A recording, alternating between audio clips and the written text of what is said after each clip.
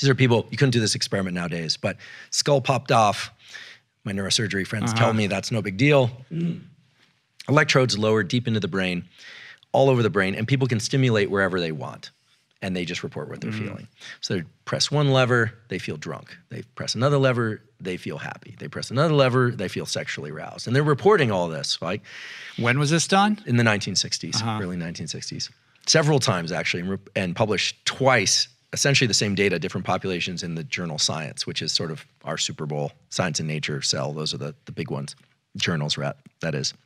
So the number one brain area that people want to stimulate, they finally hit this lever where they go, oh, I like that. And they just keep hitting that thing and hitting that thing and hitting that thing. Frustration and mild anger. And I saw that result. That's the choice. I could be drunk, I could be happy, I'm gonna choose frustration and anger. Exactly. Wow. What that told us is it's clearly tapped into the dopamine reward system. It feels like a hit of dopamine to them more than anything else.